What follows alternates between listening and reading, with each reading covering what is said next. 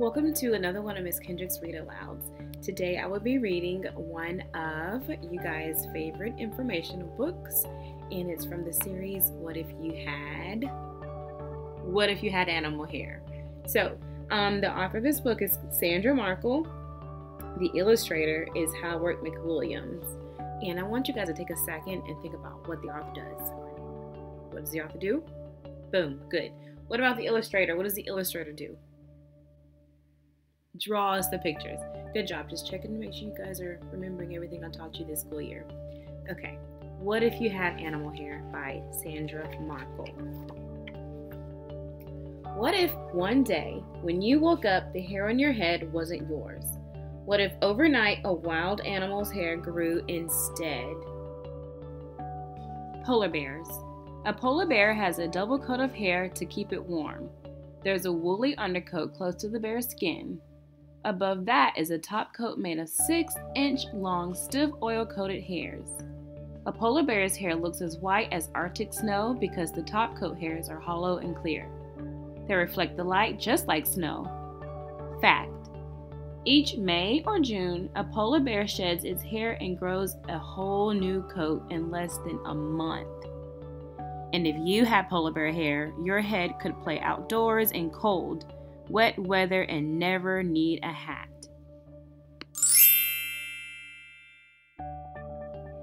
Reindeer. A reindeer has a double coat too. It also has a lot of hair, as many as 5,000 outer hairs per square inch of skin. Each long, stiff outer hair has a hollow core. These hairs trap up air. In addition to keeping the reindeer warm, its hair helps this heavy animal float in the water. Fact: a reindeer's hollow hairs keep its body heat from escaping. In fact, a reindeer lies on the ground, the snow will not melt up under it. If you had reindeer hair, swimming would always be easy, even in the roughest of waters. Musk ox. A musk ox has the longest hair of any wild animal. Some hairs are as long as 2 feet. That means if I put both of my feet together, their hair is that long. Its shaggy coat hangs down to its hooves.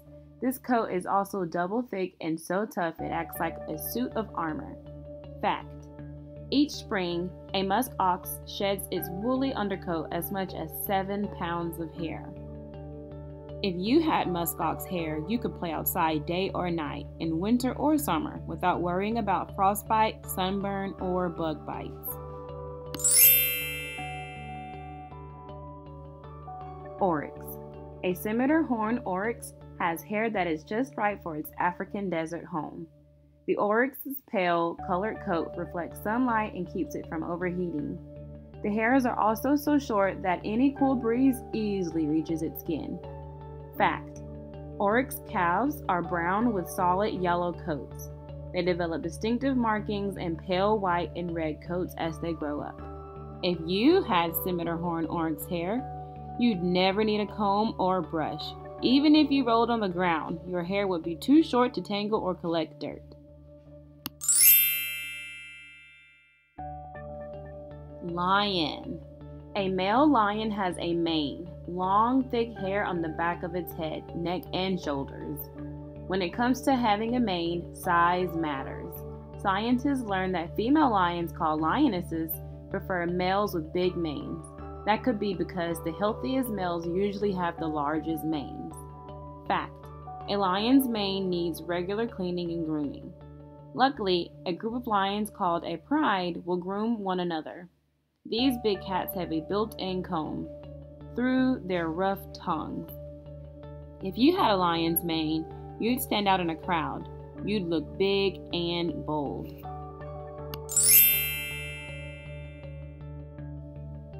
Zebra. A zebra's hair grows in black and white stripes. These stripes help it to stay safe. Whether standing still or running, zebras usually stick together in a herd. Seeing so many stripes confuses hunters such as lions and hyenas. Fact: a zebra's hair shows if they are healthy or sick.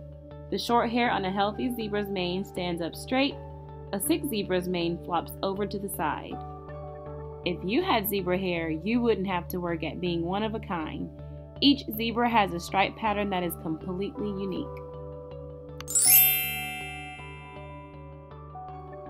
Three-toed sloth. A three-toed sloth's hair often looks green because little plants called algae grow all over it. Sloths live in damp rainforests and rarely move, making their bodies a good place for algae to live. However, having green hair isn't a bad thing. Green hair helps sloths blend into their homes in the treetops and hide from predators such as jaguars and harpy eagles. Fact: three-toed sloths spend most of their lives upside down so that their hair grows differently than other hairy animals. When a three-toed sloth hangs upside down, its hair falls over its body. So even upside down, the sloth's hair keeps its skin dry when it rains. If you had three-toed sloth hair, you'd never be alone. Because of the algae, your hair would be home to many different kinds of harmless insects.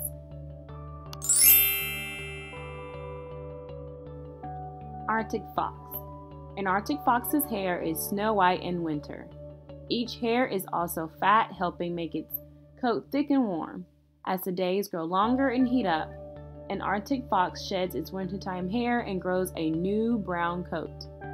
Now each hair is skinny, helping make its coat thin and helping the fox from overheating.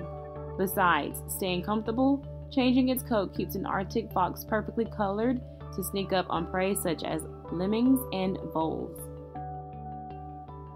Fact: when getting ready for winter, Arctic foxes also grow long hair between their toes and on the soles of their feet. Their furry feet help them run on ice without slipping. If you had Arctic fox hair, you'd never get tired of hair color because it would change with the seasons. Giant pangolin. A giant pangolin's body is covered with scales, which consist of the same substance as hair. Like hair, the scales are made of tough keratin and grow out of skin. A giant pangolin's scales also start small and grow longer until at last they fall out. New scales grow in to replace the old ones that are lost. Fact: the back edges of a giant pangolin's scale-like hairs are razor sharp, so if it's attacked, a giant pangolin just curls up tight to stay safe. If you had a giant pangolin's scales, you wouldn't need to put on a helmet to ride your bike.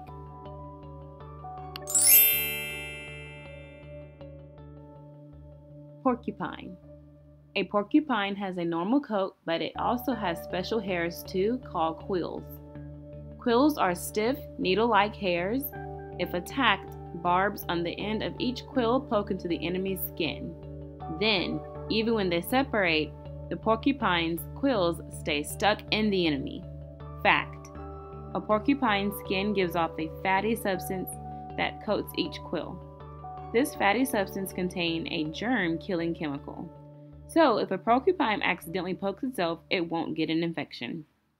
If you had a porcupine's quills, bullies would never, ever bother you.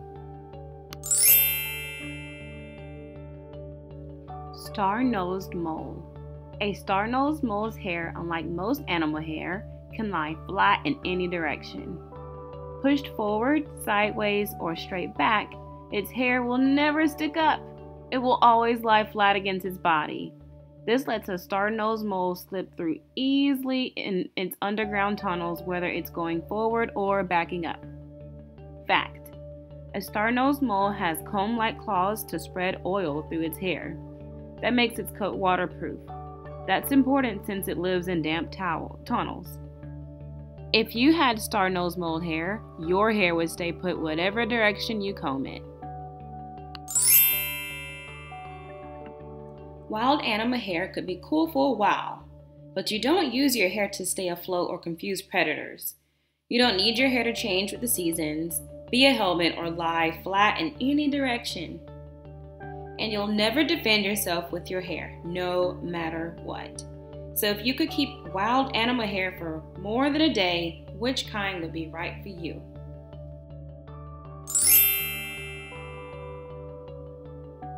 Luckily, you don't have to choose. The hair that grows on top of your head may look wild from time to time, but it will always be people hair. It will be what you need to protect your head from heat, chills, and bumps, and make you look your best when it's clean and brushed.